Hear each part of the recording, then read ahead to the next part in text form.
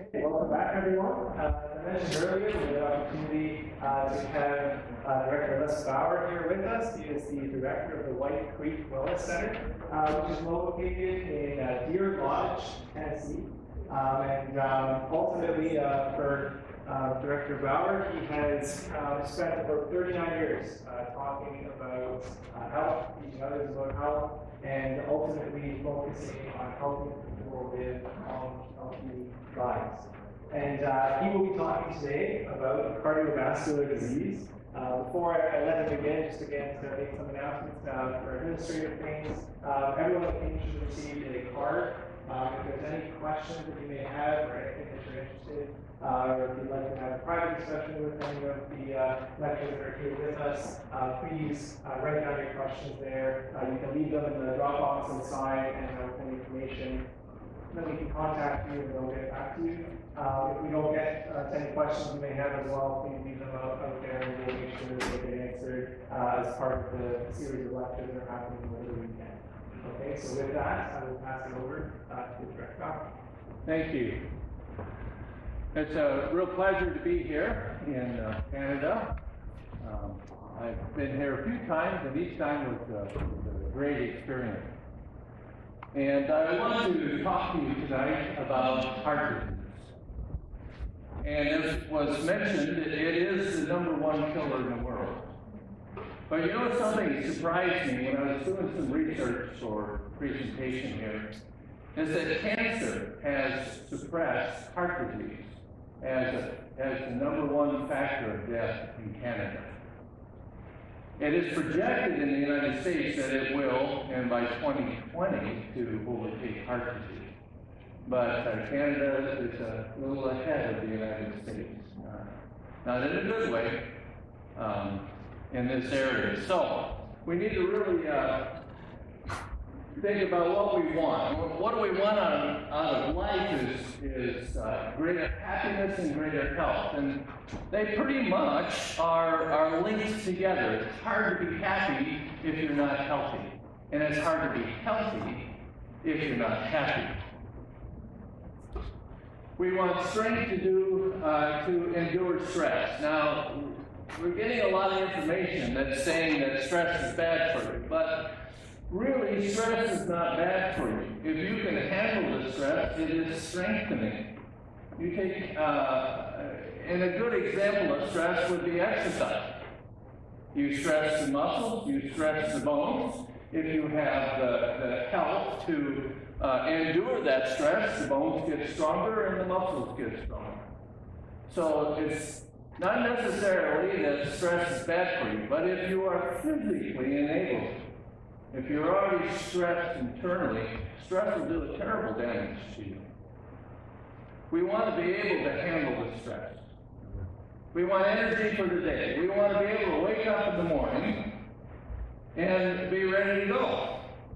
We don't want to have to drag ourselves over to the coffee pot or to something else to try to get the energy to go for the day. So we want energy for the day. We want tranquility of life. We want our life to be pleasant, and we want joy. Now, joy is interesting.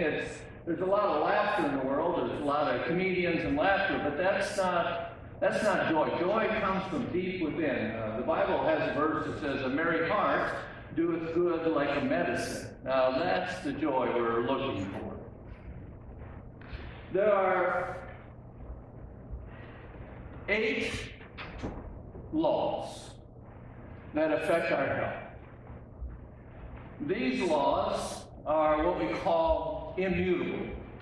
And what do we mean by immutable? It means that they are unchangeable. So it doesn't matter the particular situation you're in. It doesn't matter if you're young or old. It doesn't matter if you're a male or female or heavy or thin or whatever your condition, your skin color, nothing affects the fact that these laws govern our health. So if you're having a problem with your health, these are something you can examine very carefully. These are lifestyle, okay? You can examine. Are you getting enough exercise? Are you drinking enough water? Do you have a good diet? Are you getting plenty of sunshine? You know, the world's telling us the sun's bad for us. The sun's not bad for us. The sun is unbelievably good for you. So you have to consider these things, these immutable laws. These are what govern your health. These will help you stay well. They'll prevent disease, and they are also the cure for disease. I was on my way to Romania, and I had a little time in the airport before I could get on the plane, and I went over to the newsstand, and I saw this magazine on the newsstand from Newsweek. Now, I'm a little bit of a cheapskate, so normally I wouldn't pay $7 for a magazine I know I could get for 79 cents in my mailbox every week, you know.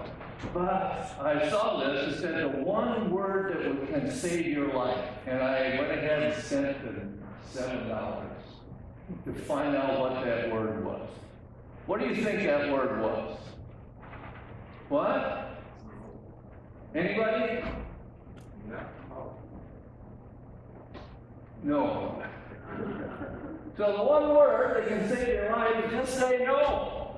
Get a second opinion, get a third opinion. And medicine wants to do a lot of things on you right away. They want this test and that test, and of course it's a little different here than it is in the United States, but they'll do as many as they can on you as quick as they possibly can, because it's very profitable in the United States. And many of those examinations, procedures are very harmful to you. And it would be better if we didn't do them at all.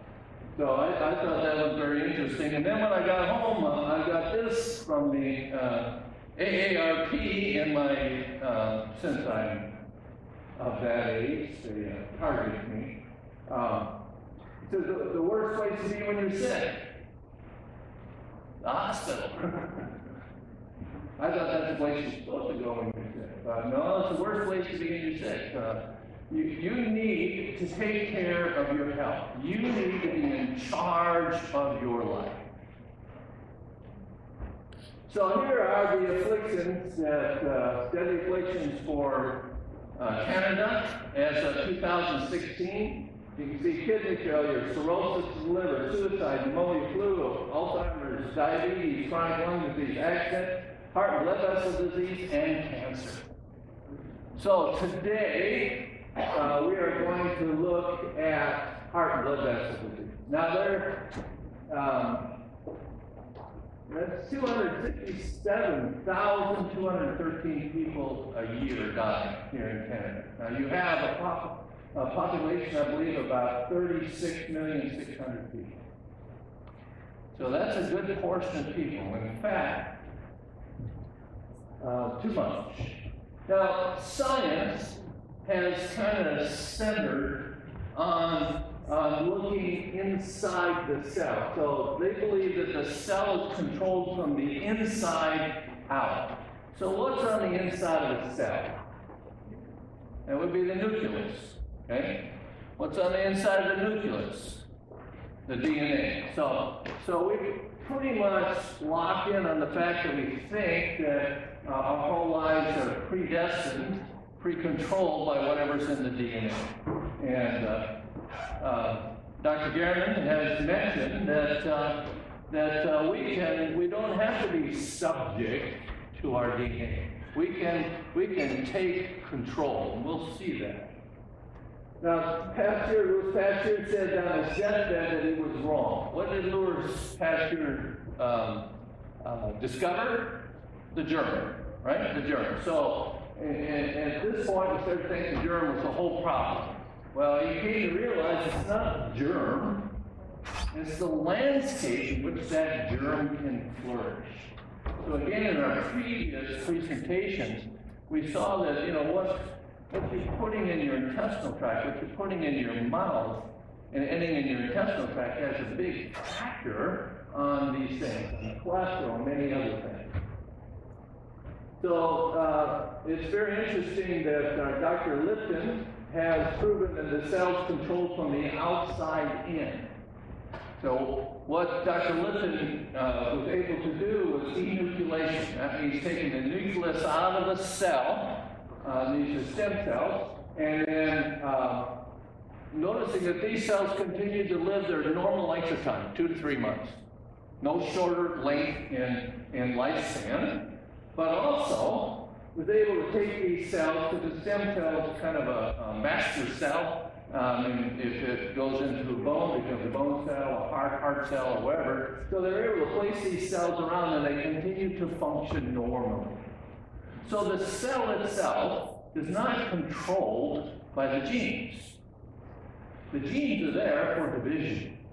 So when that cell divides, the genes are necessary to make a healthy new cell, a copy of the original cell. But for daily function, not so. So heart disease has become the #1 killer in the world. My statistics are actually a little behind, where it says 25% of the deaths in the world. Now, a few years ago, there was 52 million people died in the world each year. So that's 1 million a week. So 1/4 of those are dying from heart disease. Now, why in Brazil would heart disease be #1 killer? I flew into Brazil. This was the first thing I saw when I landed in there. McDonald's. I flew into Romania. One of the first things I saw, Burger King, along with some horses and buggies and some other things. But, you know, this Western lifestyle is spreading around the world, and we are taking disease with us. So, it's actually, from what I understand, it's about 39% of the world's deaths now. Was 25, it's now 39. Okay. Let's see if this is.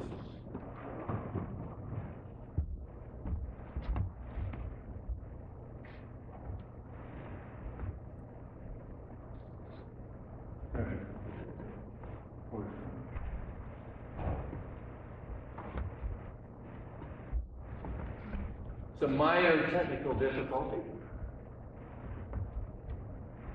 This clip, if we get it to play, is going to tell us of the change that has happened in the lifestyle in the United States, but really it's North America.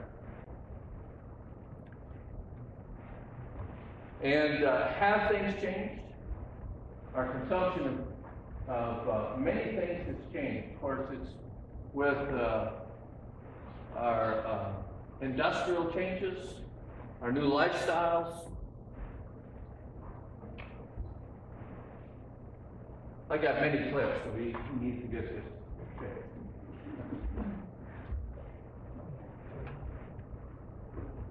Hopefully. No?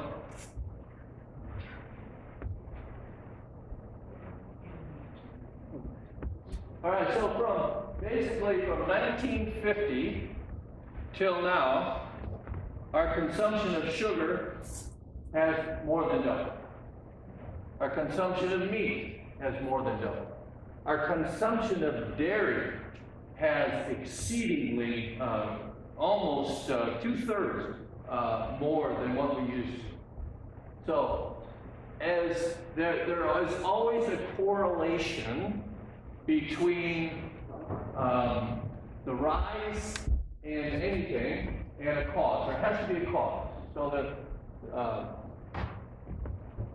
no?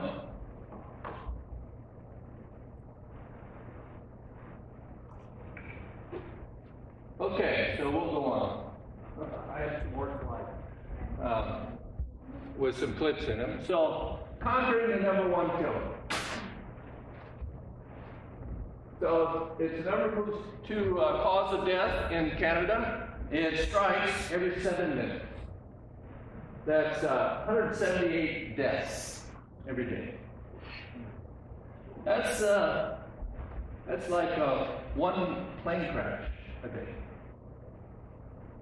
You would think, if a plane crashed every day in Canada, would you hear about it? Oh, every news outlet, there would be tremendous investigations, you know, if it's the motor, if it's weather, you know, if it's happening every day, they're going to shut the airline down, okay, whatever airline it is. But we come to accept disease as a way of life. So we don't hear about it, but there should be. We should be hearing much about heart disease. We should be hearing much about cancer. What can we do to prevent it? How can we be involved? So, if your risk of death from a heart attack is 45% if you're an average Canadian, average weight, average height, average age, so on and so forth, average diet. So risk of death from a heart attack for a vegetarian now drops to 15%. And risk from death from heart attack by a vegan is 4%. Now, what is the difference between these? So you have the first one, if you're an average individual, normally you eat meat and dairy, average amount of sugar, and so on and so forth. But then if you become a vegetarian, it used to, when I first got involved in health in the 70s, we call them lacto-ovo vegetarians. And so lacto-ovo means eggs and milk and cheese. So, but no meat. But a vegan doesn't use any of the animal products. So what is that? What is the difference? What would be the effect? And that's cholesterol. So just one egg a day, one egg has 213 milligrams of cholesterol in it. So one egg a day is going to raise your cholesterol average 12 points. So chance of dying from a heart attack with your cholesterol 210 milligrams or greater is 50%. Cholesterol is a very important thing to know. I don't know if you've had your blood tested lately. Do you know what's your cholesterol content? And I'm not even sure in Canada if you go by these numbers, so it could be confusing. Amount of cholesterol in all grains, nuts, beans, fruits, and vegetables is 0. Many, many years ago, I was interested in people's advertising, but I went in a store, and a Kroger store, I think it was, in our area, and I went to the bananas, and they had a big sign over top that says 0 cholesterol. So there is no cholesterol in bananas. It all comes from meat. Dr. Esselstyn has very interesting little information here, and I guess we're not going to be able to get it either, okay? So, Dr. Esselstyn talked about some statistical information that took place, I believe it was in Norway, and looked at the death rate in Norway from heart disease, and up till when Hitler came in and took Norway. So the rise in heart disease came right up until Hitler came in. And when Hitler came in, he took all of the meat, all the pork, all the beef, took all the chickens, took it all for his army, and they basically ended up having to live on a plant-based diet. And from that point, when Hitler came in, within a year, heart disease dropped to nearly nothing. And then after the cessation of the war, meat came back in, dairy came back in, heart disease came right back up. So it's very interesting clips. If you want to look it up when you get home, Dr. Esselstyn. And Dr. Esselstyn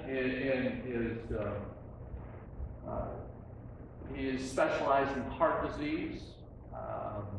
President Bill Clinton, former president of the United States, had a quadruple bypass surgery, and after that surgery, then he went to Dr. Esselstyn, and he put him on a particular program. which is a vegan program with some other special things. So here are 4 things that will raise your possibility of having a heart attack. We call them the apocalyptic horsemen of heart disease, and they are high cholesterol, high blood pressure, smoking, and diabetes. These all raise your risk of a heart attack, and if you have them all, it's waiting at the door for you. So here's a very interesting study done in Finland. Basically 29,000 individuals, half men, half women. They had them lower their cholesterol intake. So what did they have them quit eating? Meat, milk, eggs, cheese. Okay, so they lowered their intake of that. They lowered their blood pressure, maybe salt, exercise, different things. And they had them stop smoking. And they had a 55% decrease in death rate in men and a 68% decrease in death rate in women. So even heart disease, you can get a handle on. It is like that. Here's a study done by 19 countries, and they looked at their mean cholesterol, so their average cholesterol, all right? And then deaths from heart disease. And you can see Canada and the United States are over here. They may have a little lower mean cholesterol, but they have a higher death rate than other countries. So France and Italy and some others might have a greater mean cholesterol, average cholesterol, but less heart disease. Why? Because we're going to look a little bit is the kind of cholesterol or the makeup of the total cholesterol. And your risk, your mortality risk rises the higher your cholesterol goes. So if you're getting up to 260 or above, and again, I don't know what your readings are here, but you are in great danger. 183% greater risk of heart disease. Here is some cholesterol in milligrams in 3 ounces of food. As you can see, fruits, grains, nuts, and vegetables, zero cholesterol.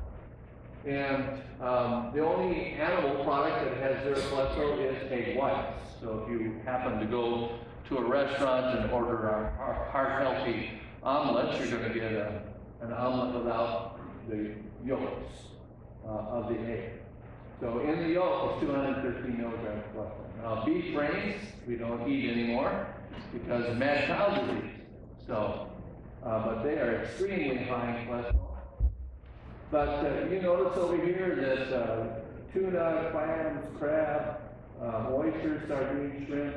A lot of times people think that there's no cholesterol in fish, but that's not true. They might be better in the certain types of oil, certain types of fat, less saturated fat, but they've got just as much cholesterol. So where does cholesterol come from? Cholesterol is an important physiological steroid classified as lipid or fat. And the name is derived from 2 Greek words, which means solid bile. So since bile occurs only in animal secretions, cholesterol is found only in animal products. So where does bile come from? The liver. So your liver is where cholesterol comes from. It's very important.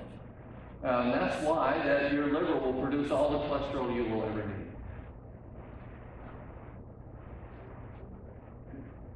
So cholesterol forms the ability of manufacture certain steroidal hormones, such as those from the adrenal cortex and the sex glands. So your estrogen and testosterone and so forth comes from cholesterol. Progesterone, all that. Cholesterol is from everything it's made from.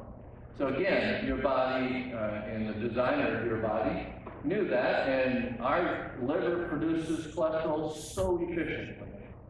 Any condition in the life of a person that increases the need for extra hormones, such as those from physical stress or illness or various emotional stresses, will increase the production of cholesterol.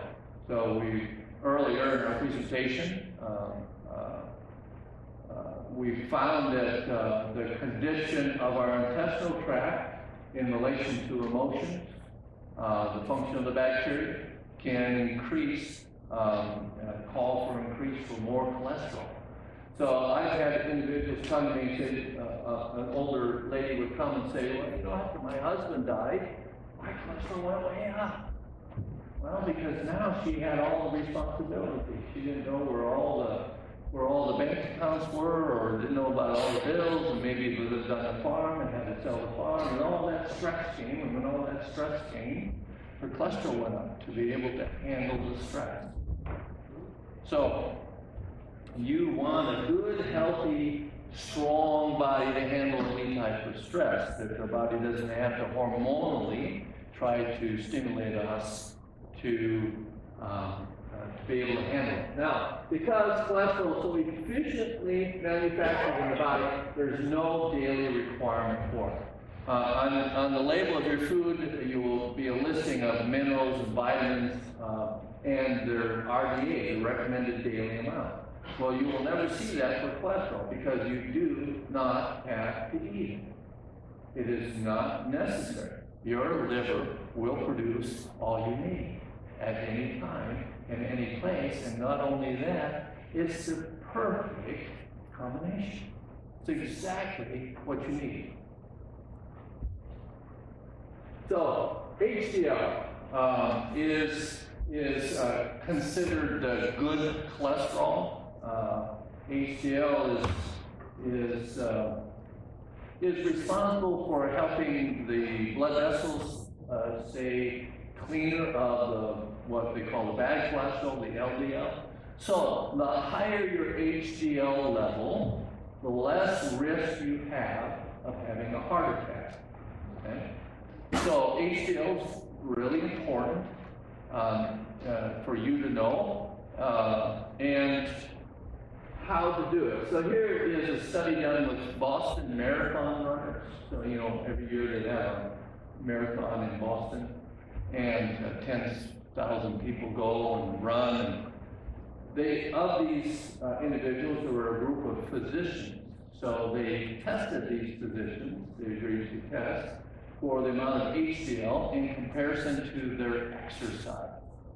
So we saw that the more miles per week that they ran, the higher their HDL. So Dr. Ophelia mentioned about keeping the health of the bacteria up with what? One of them was exercise. Yeah, you produce, exercise is probably one of the prominent laws of health. So the higher or the more miles per week. Now, it's aerobic type exercise. So exercise, you're going to get a lot of oxygen with, a lot of movement, a lot of oxygen. Now, you don't have to run. You can walk. Now, if you can walk briskly, then it's more beneficial to you. So you would like to be able to get your circulation going a little bit to where you might sweat a little bit. Then come home and shower, go to work. But you can raise your HDL, and you need to raise your HDL. And the other point, the other area, is diet. So we used to take an average or a ratio, and that is to take your total cholesterol and you divide it by your HDL, and that will give you a ratio. So that was an indicator of your risk for heart disease. So you can see that the total vegetarians, or the vegans, they have the lowest risk factor, the lowest ratio. Those Boston marathon runners, those physicians, was up to 3.4. So the thing with the Boston marathon runners, it wasn't their diet, or they used alcohol or drink coffee or any of those things. It was just their exercise. And it did help, but in combination with diet, you can really get a handle on it. So in the United States, the average risk factor for in the average woman is 4.4, average man is 5, but the death starts very quickly. So you don't want to be average. Let's see what the woman is 4.6. So from 4.4 to 4.6, only 2 little decimals, 2 little minute areas that between health and death, between average and death. We don't ever want to shoot for average. We want to shoot for the best. This was mine done. I was going through a store, and they were offering free cholesterol readings. So this was in 1997. So I just stopped in. My total cholesterol was 127. My HDL was 44. So my ratio came out to 2.888. So they rounded out to 2.9. There is a way of controlling your cholesterol. So here's some examples of fish oil and cholesterol.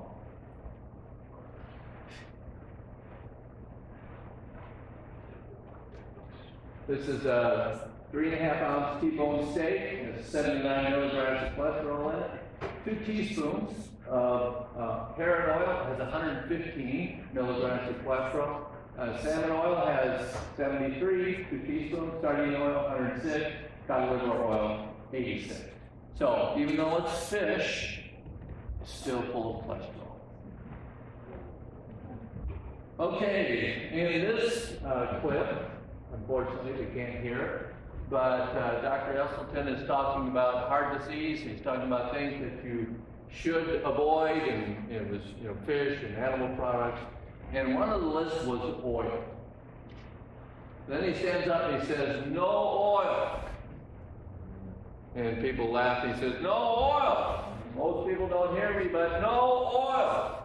And I recently gave a little presentation in Massachusetts, and when I said no oil, I got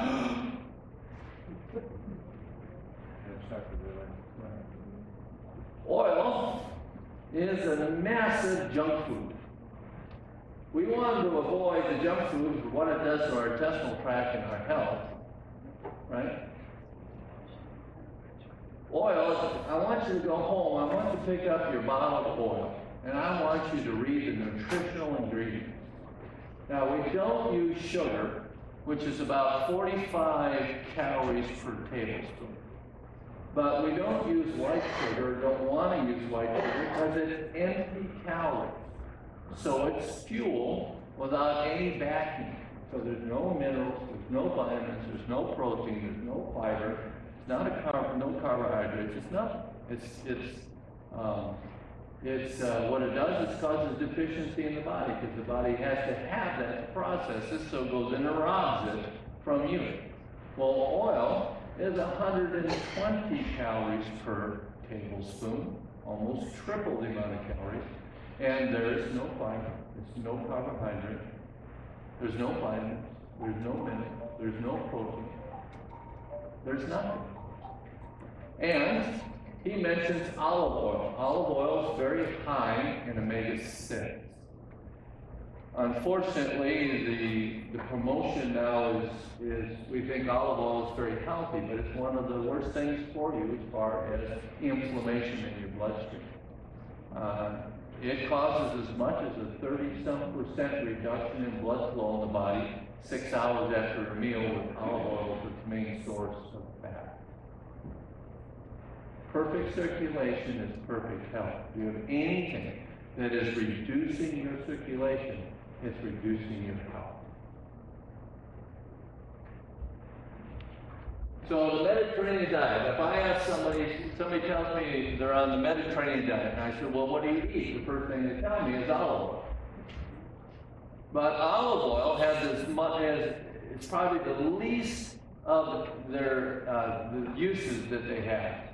Okay? They use very little olive oil. The study was done in the late 50s and was done in the Isle of Crete. And what happened in the Isle of Crete is Hitler again had taken the island, and he had stripped it of all of its animals. So they had no animals, no animal products. So these folks had to go to farming. Well, they farmed on the side of the mountains. They were walking 7 to 9 miles a day up and down the mountain to work in their gardens and gather their food and come back. They were on a plant-based diet with an enormous amount of exercise outside in the fresh air and the sunshine, and they had the lowest mortality rate for heart disease and cancer and diabetes. But you could have gone 2 countries over, and you would have been in Italy, okay? And they used triple the amount of olive oil and had double the amount of cancer or death from heart disease and diabetes. So it wasn't the olive oil, it was the exercise and the plant-based diet. So don't think you're on the Mediterranean diet if you're using olive oil. Reconsider. So they went back to the Isle of Crete and they did a little study in 2004. Had 254 patients, half with heart disease and half without. And the ages were 33 to 77. And the patients with the heart disease had a significant higher intake of monounsaturated fatty acids, which is found primarily in olive oil. And the ones that did not have the heart disease had a higher intake of carbohydrates, fiber, folic acid, and omega-3. So, from the plants. So your prevention and your health is going to come from plants. By the way, all nutrition comes from plants. Protein comes from plants. Okay? Carbohydrates come from plants. Your vitamins, your minerals. This is the source of nutrition, is plants. And in nutrition, the closer you can get to the source of something, the more valuable it is to you. So, for instance, a tiger eats a vegetarian animal. Right? A lion will eat a vegetarian animal. Now, it may kill a hyena or some other animal. It's not going to eat it.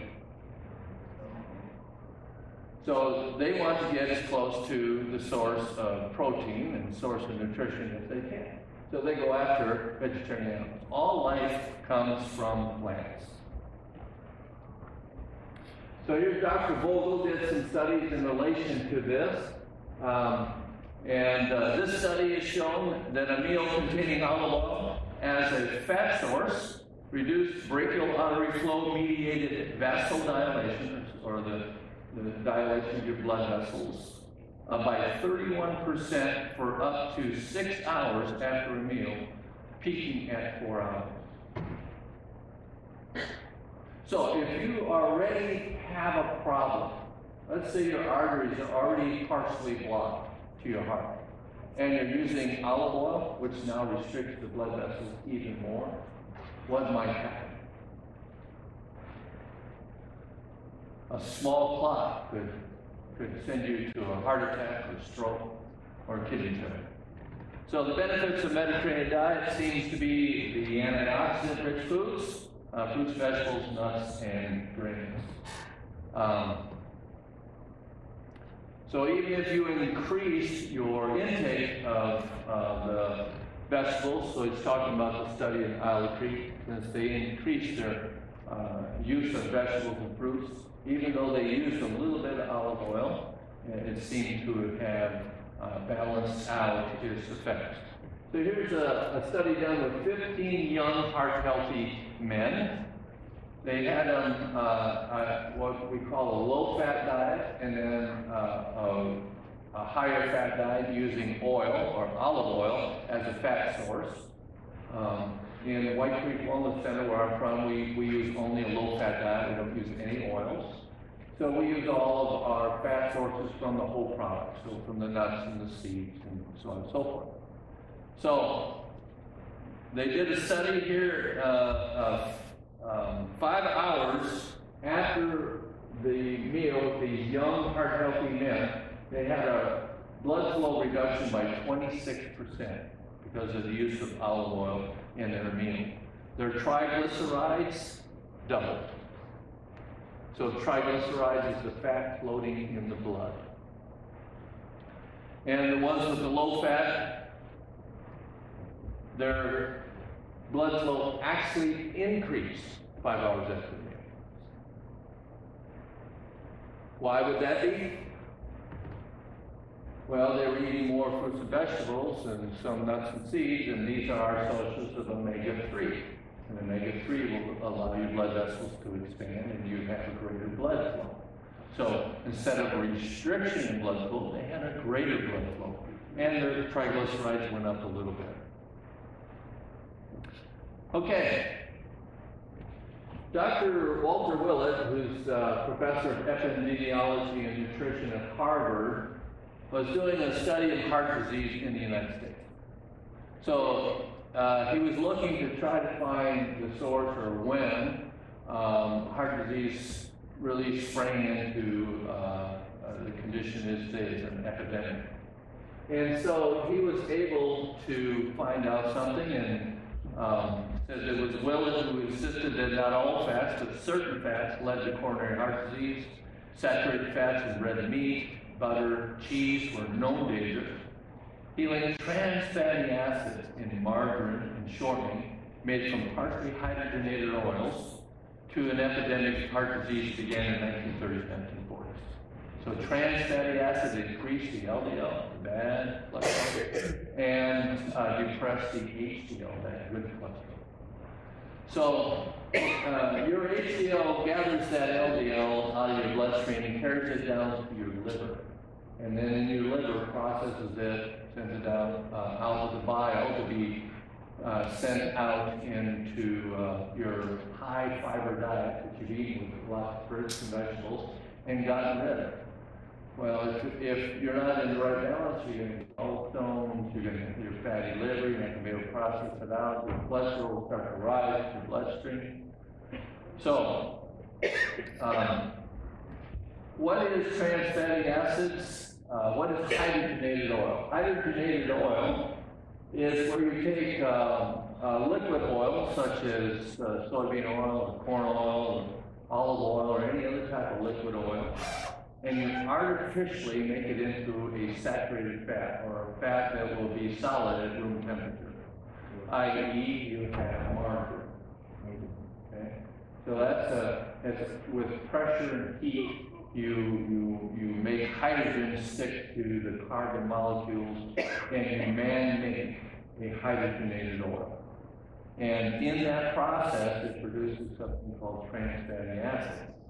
And they are very dangerous. In fact, in 2008, in the United States, it made all manufacturers list the amount of trans fatty acids on their label. But unfortunately, they have a little way out, and it says so for a serving, one serving. So it doesn't tell you how much that serving is. So a manufacturer could just change the serving size and get away with around the law. So here, women, this is done with a study with 66,000 nurses, one of the largest nutritional studies. Women who eat 4 or more teaspoons of margarine today have a 66% greater risk of heart disease than women who have margarine less than once a month. Here is that little way out for the manufacturers who sell products in the United States.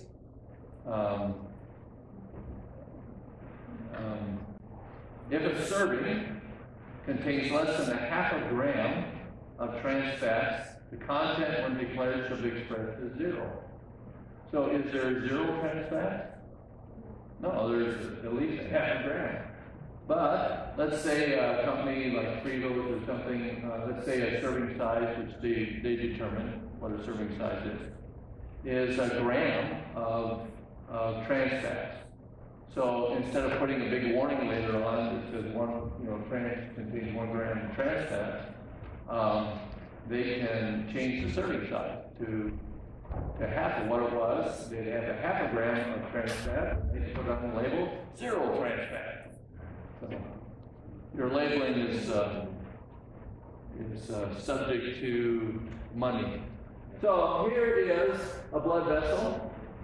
Inside the blood vessel is called an endothelium, and if that endothelium is really how long you're going to live. Its flexibility is really how long you'll live.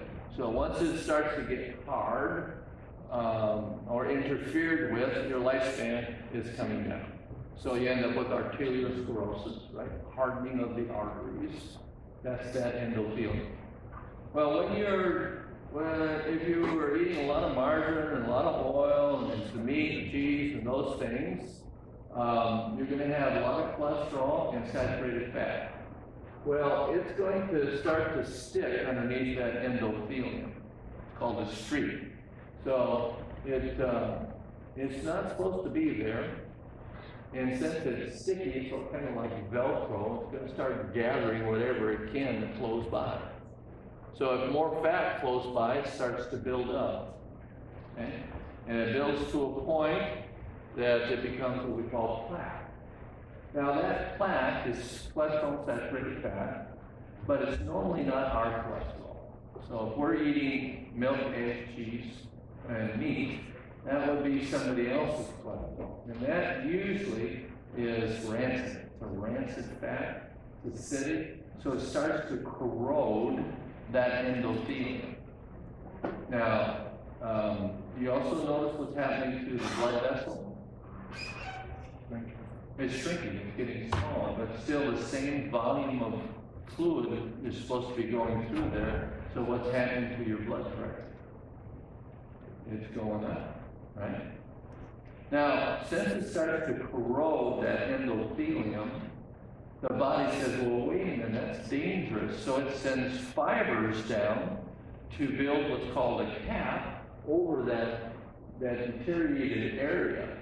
But those fibers are not supposed to be in there. And our immune system will go down and attack the fibers that are in the bloodstream. So the blood pressure's up, blood flow's trying to go through, the immune system's breaking down those fibers, the plaque is still eating away at the material, and then, boom, the clot takes place. And then, unfortunately, you're not going to be able to see this clip either, but they go in, and there's a heart attack, a man's taken to the hospital, and doctor that's assigned to him that night takes out his blood, and when he looks at the blood, he notices that what's on top of the blood is just it sticks to the tube, and it's just fat. And normally it's a little yellow, but it's fairly clear. So he goes back to the man and he says, "Did you eat before you came?" He says, "Yeah." He says, "I had a malt and a hamburger." Or a cheeseburger, I think is what it said. So that was all that fat from what he ate had oozed out into his blood. Okay? So it's sticking to the tube. So that's what it does to the bloodstream. It sticks in there to the bloodstream and collects and collects and collects. Then they take the man to the hospital, and unfortunately you can't see this, but we were going to look at open heart surgery. And then we're going to open up the man's chest and look at his heart, open the vessel up, and pull this stuff out, like plastic, out of his bloodstream, which was all that plaque. And that is a heart attack. So, it's not quite as effective when I say it as when we see it. What can we do to reduce the cholesterol? Well, it's interesting. They had a study, again, a very healthy young man, okay? And they took this group of young men and they reduced the amount of fat that they were eating and replaced it, equaled it with walnuts, the fat from walnuts. And they found that one half cup of walnuts a day for 4 weeks lowered their bad cholesterol by 18 points. And walnuts English walnuts is a very good ratio, fatty ratio. So when you get into omega-6 and omega-3, you have to have a good ratio to be able to have the good omega-3. If you have too much omega-6, then you can't get the omega-3. It's ineffectual. But walnuts is at a good ratio, good range. They had people, 850 people categorized for the amount of oatmeal they ate. Okay? So one day, bowl eaters lowered their blood pressure and lowered their cholesterol. So what is it about oatmeal?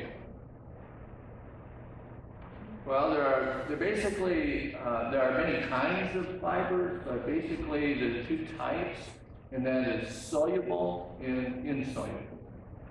Insoluble it's not dissolved in water. Basically, it goes through in our intestinal tract and helps with the flora and cleans our intestinal tract. Soluble fiber is able to go up and is used to help clean the bloodstream. So oatmeal is high in soluble fiber. So this is just looking at some sources of fiber, soluble and insoluble. And of course, fiber only comes from plants, by the way. You can only get it from plants. You can have a 2,000-pound steer bowl and you have no fiber. You get any fiber out of it. You have more fiber in a banana than that whole bowl. Okay, so fiber comes from plants. So here's some sources of fiber. Some things you might not be familiar with: carrot flour, that basically comes from the East, Middle East. But it is an excellent natural chocolate. Okay? Without the theobromine and other things that are in it that are harmful in chocolate. So the strongest animals, when you think about the strongest animals, they are vegetarian. So elephants. Wow, we got sound there. All right. So they're 10 feet at the shoulders, 4 to 6 tons, and what do they eat? Grass, foliage, fruit. Iron, triathlon, only 1 man doing the iron triathlon more than twice. He's got 6 times winners. Vegetarian. Okay. Endurance. You think of endurance. A horse, of course. 24-hour triathlon. Swam 4.8 miles, cycled 185 miles, and ran 52.5 miles in 24 hours. Sexual awareness, food choice, complete vegetarian. How about spring? Rhinoceros.